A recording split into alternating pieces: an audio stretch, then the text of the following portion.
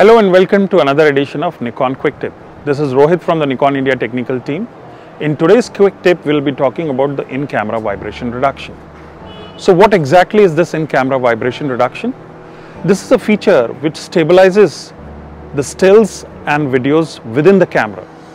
This particular feature uses the sensor shift technology and it supports up to 5 stops and gives you stabilization along 5 axes. Now, in order to activate this feature, all you have to do is press the menu button and go to the photo shooting menu and select vibration reduction. Now, in order to understand this feature, let's first take an example of a still image. This particular image has been shot at a very slow shutter speed of 1/8 of a second. If you carefully look at the image, it's quite shaky and has a lot of jerks in it. Now, in order to fix this, all I have to do is switch on the vibration reduction. Let's switch it on.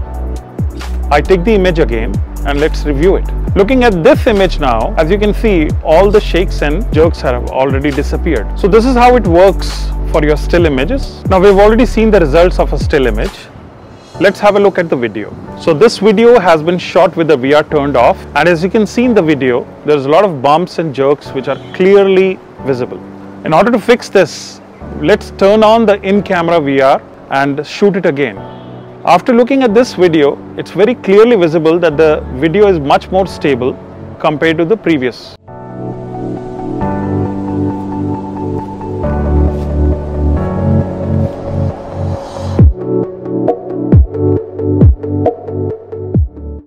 Now let me tell you one more thing. While using the in-camera VR in the video mode, there is no crop whatsoever. That's all we have for this week's Quick Tip. We'll be back with more tips. Until then, goodbye.